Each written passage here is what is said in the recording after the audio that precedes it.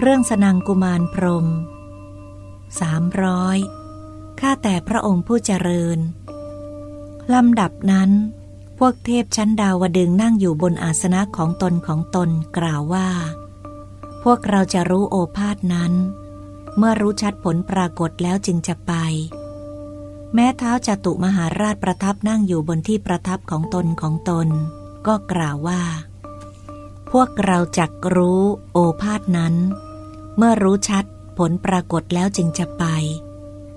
พวกเทพชั้นดาวดึงส์สดับเรื่องนี้แล้วเข้าฌานสงบอยู่ด้วยคิดว่าพวกเรารู้จักโอภาสนั้นเมื่อรู้ชัดผลที่ปรากฏแล้วจึงจะไปข้าแต่พระองค์ผู้เจริญเมื่อสนังกุมารพรหมปรากฏแก่พวกเทพชั้นดาวดึงส์พระองค์ทรงเนรมิตอัตภาพให้หยาบปรากฏขึ้นเพราะรูปร่างปกติของพรหมไม่อาจปรากฏในคลองจักษุของพวกเทพชั้นดาวดึงส์ได้เมื่อสนังกุมารพรหมปรากฏแก่พวกเทพชั้นดาวดึงส์พระองค์ก็รุ่งเรืองเกินเทพเหล่าอื่นด้วยวรรณะและยศร่างกายที่เป็นทองคำย่อมงดงามเกินร่างกายมนุษย์ชั้นใดเมื่อสนังกุมารพรหมปรากฏแก่พวกเทพชั้นดาวดึงส์พระองค์ก็รุ่งเรืองเกินเทพเหล่าอื่นด้วยวรรณะและยศฉันนั้นเหมือนกันเมื่อสนังกุมารพรหมปรากฏแก่พวกเทพชั้นดาวดึงส์ในเทพบริษัทนั้นเทพบางองค์ไม่ไหว้ไม่ต้อนรับไม่เชิญด้วยอาสนะ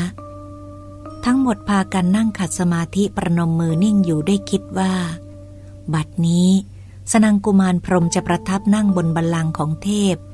ที่พระองค์ปรารถนาสนังกุมารพรหมประทับนั่งบนบัลลังก์ของเทพองค์ใดเทพองค์นั้นได้ความยินดีอย่างยิ่งได้ความโสมนัสอย่างยิ่งผู้กษัตราธิราชผู้ได้รับบูรณาภิเษกแล้วเพิ่งจะได้ครองราชย์ทรงได้รับความยินดีอย่างยิ่ง